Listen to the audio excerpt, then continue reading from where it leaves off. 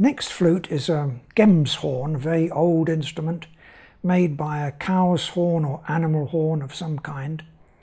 And it's a vessel flute, so it doesn't actually matter where the finger holes go. I've put them in a straight line here because I'm a flute player and it's sort of easier to do that.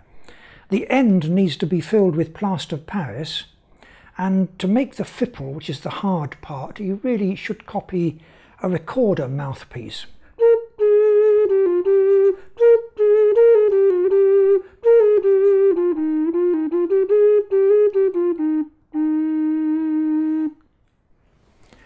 Now you don't have to have a cow's horn to make one, you can make one out of any vessel, and this is obviously a bleach bottle.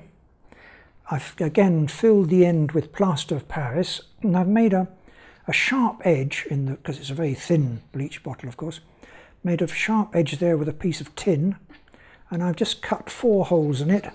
You need a spare hole, by the way, to make it sound, and then cut 4 holes. It doesn't matter where they are. It's a little bit quiet, but it's quite pleasant sound.